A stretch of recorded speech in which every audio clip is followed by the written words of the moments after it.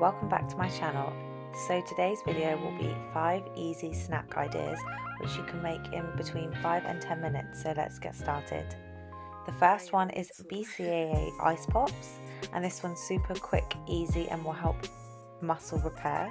So what you want to do is you want to mix up your BCAAs with water, and then using plastic cups you want to pour the mixture into there. I actually didn't have any silicone ice pop containers, but if you have them, use them. And you want to fill it up just slightly to the top where there's one finger space to the top. And I used a spoon, but you should really use wood because it is recyclable. And then you do want to pop it in the freezer. I'd recommend leaving it in overnight as they do set better. Also, I would recommend making your BCAAs a little bit stronger than you usually would, so that the BCAA ice pop tastes the same all the way down and is a strong flavour. Next recipe is peanut butter protein bars, and this one is over on my Instagram if you do want to go check it out. It is just Jasmine Energy. The ingredients and the method is all there.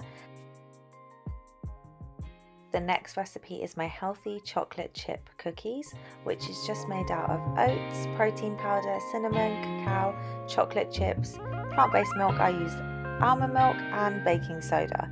The recipe and the method is also on my Instagram, so go over there and let me know what you think.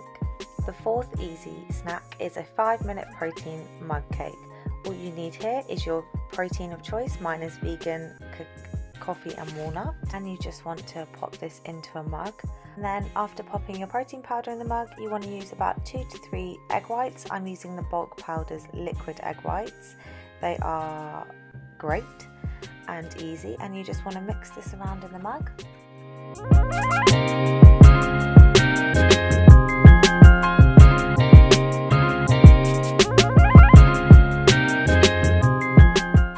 And then you want to use a nut bar of your choice. This is Meridian's crunchy almond butter, which is 100% nuts.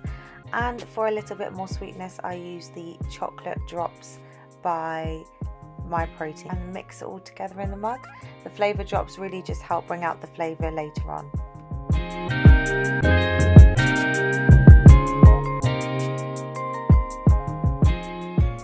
Then you want to use about 4 tablespoons of water, depending on what consistency you want. You can go up to about 6 to 8 depending on how thick your protein powder is, but then you just want to continually mix with your tablespoon.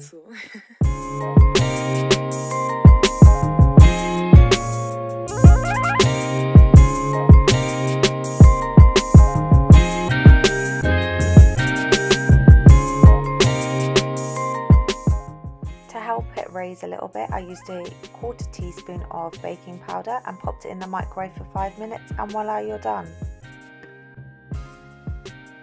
My last snack idea is my almond butter rice crispy bites. I actually posted this on my channel already, but these are the best pre or post workout snack, as well as just a really healthy snack throughout the day. Hope you enjoyed this video. I hope you found something interesting. If you did, give it a like and a subscribe, and I hope to see you next time. Thank you.